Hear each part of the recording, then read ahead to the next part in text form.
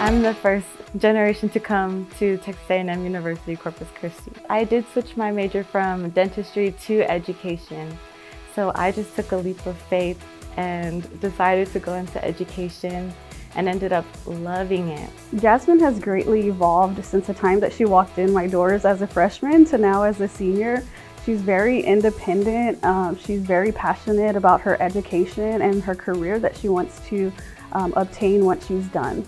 I didn't really know what to expect, especially what the other education majors were going to be like. I did have to make a whole new study group, a whole new group of friends, and I ended up loving them. I've made the best friends in my new major. Jasmin really wanted to find a career that, made her happy and that she was passionate about.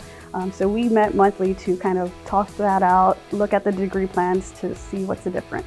The accomplishments I'm most proud of is being on the dean's list from my second year here all the way to the end. I thought I would never be on the dean's list, and then being consecutive since my second year, I'm just so amazed at myself.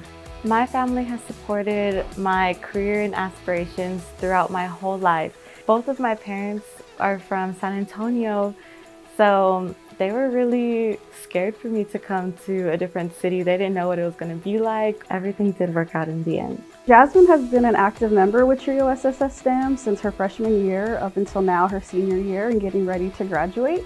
In addition, she has also served as a role model for a lot of our student participants.